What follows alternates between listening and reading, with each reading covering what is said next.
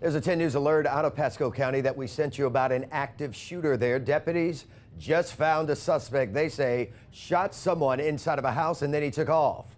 All of this is happening near two schools. One of them, Gulf Highlands Elementary, is on lockdown. Now, deputies say the suspect is inside of a house in the Gulf Highlands neighborhood. That's the same neighborhood where the shooting took place around 3 this afternoon. The neighborhood is just a few miles east of US 19 near the intersection of State Road 52 and Meadow Drive. Now, parents, I know you're worried about your kids. The sheriff's office says that your children are safe and deputies are looking after them.